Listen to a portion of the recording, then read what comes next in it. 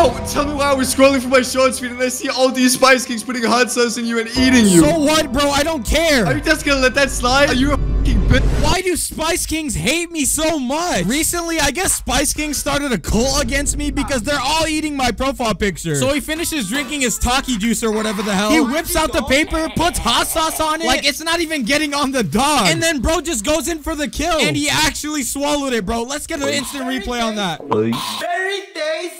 Oh, hell nah, bro. And it was like, whatever. He ate my profile picture. I don't care. Until other people started doing it. Devil spit. You're gonna be fighting for your life in the toilet for like 5 hours after this. Like, bro, it's not even cringe. It's just like, what the hell? Hot sauce. That is not spicy.